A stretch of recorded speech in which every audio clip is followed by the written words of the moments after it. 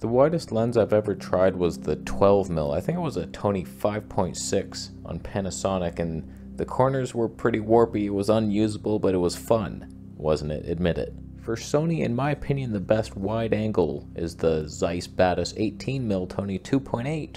It's wide, but it's not goofy wide. That's where Laowa comes in to save the day. 10mm 2.8 autofocusing lens. Oh, fun could be had. All I want is the perfect camera. All I want is the perfect camera. So today we're going to review this Laowa lens. Hopefully I can get something really cool, slow motion, like in a flock of pigeons or something so wide. I gotta really test this lens out. Let's first switch to the Zeiss Batis 18mm so you can see what a normal ultra wide looks like compared to this 55mm. Utterly too much dignity here. It's like a clown trying to put on a suit or something. It's a joke. 55, let's go. Wow, that is so dramatically wider. I can hardly fathom what just happened. So this is just the 18mm. Wait till we bring it on out to 10. What the hell is gonna happen? So when it comes to build quality, this has got to be the most unique lens I've ever seen or felt. It's all metal, but the focus ring is also metal, and it's just got little grooves in it, little tiny little grooves. Can you see those grooves? And on the side, you see there's like indentations. Not sure if I'm a fan of that or not. It works. It's interesting. You can feel it in the dark. It is nice to know that, especially if you have gloves on or something. Like, oh yeah, that's the part. Decent. It's got a little autofocus, manual focus switch. It takes 77mm filters. Not bad. No like super bulbous element. And a lens hood, is that detachable? Yes, it is. Does it ever click back on? I'm not feeling a click. That's awkward. That is so weird. Oh, you better click. It just does not click. That is so unsatisfying. It weighs 421 grams without the front cap or the rear. So that's what it would feel like when you vlog with it, which is what this was likely designed for. Let's switch over to it. I'm almost afraid what's going to happen. This is 18mm, that's super goofy wide. 10mm? Really? I'm still centered in the bookshelf. Oh man, wow. That is freaking unbelievable. Oh, the finger stretch.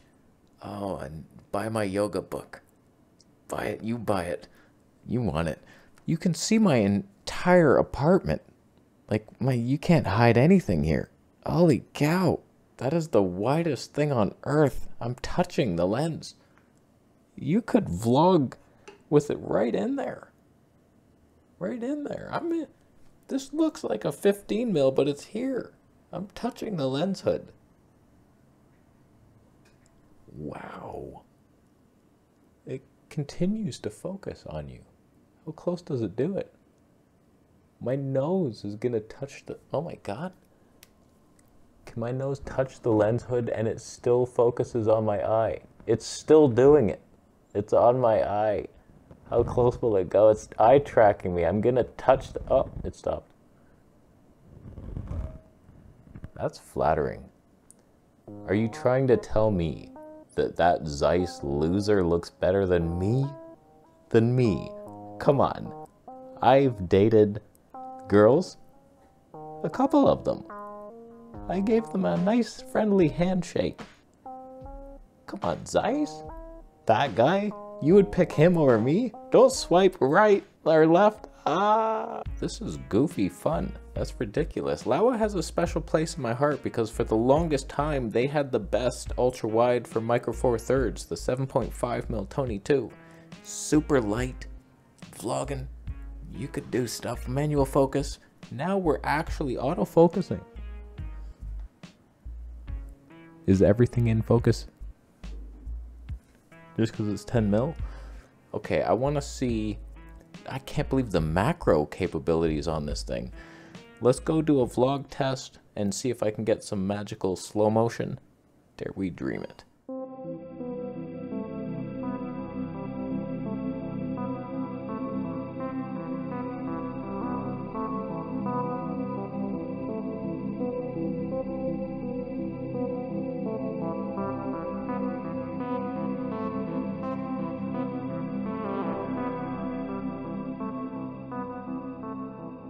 That is ridiculous, Laowa. Oh man, that is so freaking... Is it stable with no... We have no active stab on right now. How was the slow-mo? Was that stable? Oh, it better be. I want to see no warpy stuff. Laowa, Sony's the best at that because their IBIS barely does anything. So it's not, it doesn't have the energy to wave at you. All right, let's put active stab on.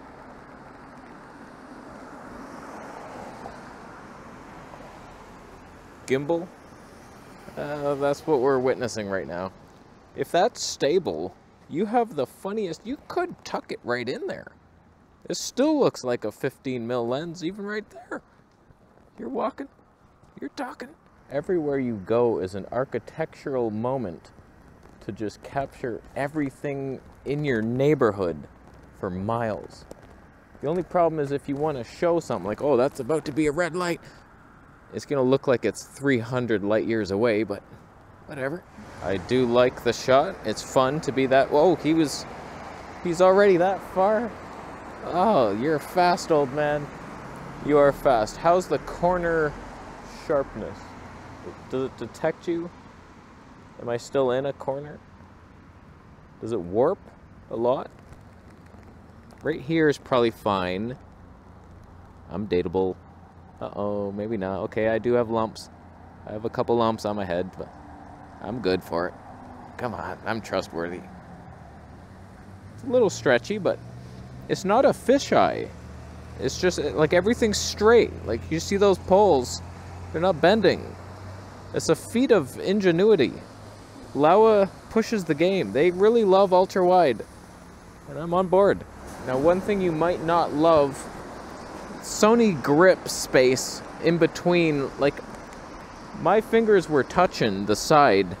If you have any extra padding, like you have a little extra dinner roll at night a couple times a week, good luck sliding your fingers through that one, but it's a little fat. It's Sony's fault, but it's kind of heavy. It's light for what it is, but I'm tired. The fact that you could, in theory, just hold it right here, and you're still, like, pretty wide, then you're not tired at all. Maybe back off me a bit, hobo. Not bad. Okay, let's go try to get some magical slow motion somehow.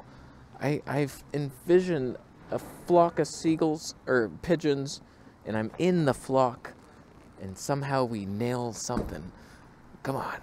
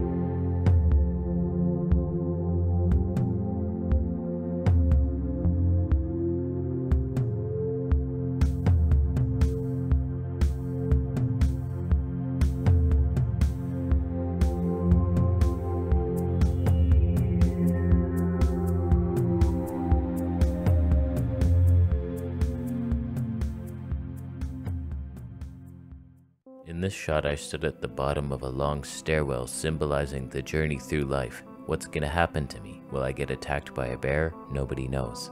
Here we are in the middle of the stairwell, symbolizing our midlife crisis. Will he buy a Lamborghini or a new camera? This is the photo I look at when I want to feel taller because I'm short, and women, when they look directly ahead of themselves, I'm underneath their line of sight and I can't be dated. Here we are at the end of life and we have completed the journey. There's yellow in the shot juxtapositioned against green, and the metal adds an element of scarcity and industrial apocalyptic warfare. In this shot, I forgot to stop down the toniature to get an even blurrier background, so it has 0 point. There's zero reason for this, but there's a slimy sumac thing that a robin will have to eat later, and the vignette's pretty strong now I notice it. In this shot, I slowed the shutter speed down so the car would be blurry.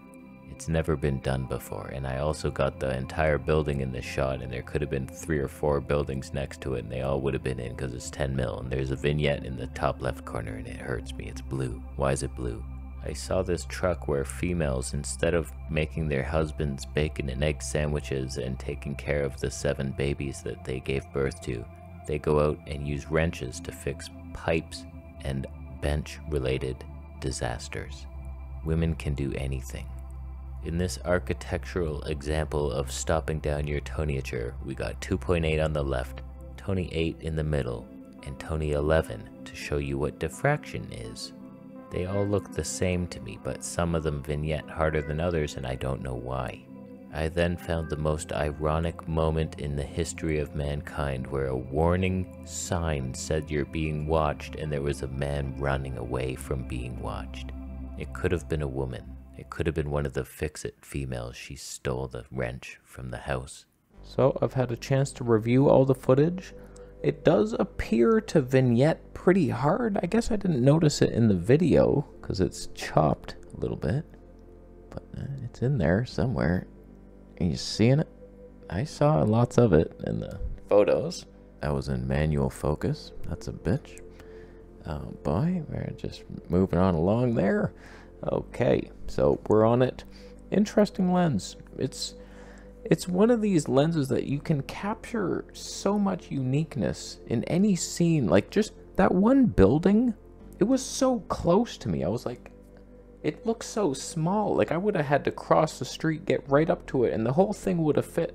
So like if you're an architectural vlogger and you like going to places and seeing these tourist destinations, one little selfie and the whole thing's in. 10mm is actually pretty usable. I used it for a little workout session this morning, and I was like, wow, it's actually capturing that whole shot, whereas I've never been able to do that. Usually it's just like a bit of my head and the chest. It's like, wow, the whole thing, huh? It's a little distorted, so it does kind of make your face appear less attractive, but doesn't mean you couldn't please one of the fix-it females. Like, get real with yourself. It's the confidence that really matters. Sorry, all my shots are on the 12 megapixel A7S III, but that's all I have in the Sony universe. So I don't know, it seems like a decent lens. It does vignette. The autofocus seems pretty reliable. There was the odd bit of hunting and an odd bit of like breathing. It's not the best vlogging lens. It's just so unstable. I thought it was going to be super stable for whatever reason. There is warpy corners. There's all... That's not easy to stabilize a 10mm. My God, I just realized I had the IBIS set to 18mm because I'm a moron. So now we're at 10mm, no active stabe. I bet you that's more stable. Is it? What if I picked it up a notch? And then we put active on. And now you have the ultimate vlogging lens? Perhaps? Oh, I'm a moron. How did I miss that? It was staring right at me the whole time. So now we're set to 10mm, and in my next vlog it's going to be 18mm set to 10mm like a moron. It's a good lens. I'm telling you, architectural vlogging, it's the new thing. You just go to a building and you show it, and then you move to the next building. Or thing. It doesn't even have to be a building. It could be a pole. The options are endless. Huh? I added more lights to the scene. I should have just started with that. Oh man, I did get a blackout curtain. So for once in our lives, we're going to have normal lighting that is just the light except for those clear and obvious leaks that I have not been able to solve yet. But decent lens, could be better probably in the vignette area, but I like a stylized vignette, not the hard corners that clearly chop off. I can't even reach the corner. Wow, that's a wide lens. This corner. If your finger is not that long, are you even like human? I doubt it. I'll leave. It's available down below through my affiliate links, of course. Thank you, Laowa. They sent it to me. Should I have disclosed that? I'm allowed to keep it. I said, just let me keep it, or like, no. And he agreed. Thank you. It's good. Subscribe for more videos. See you next.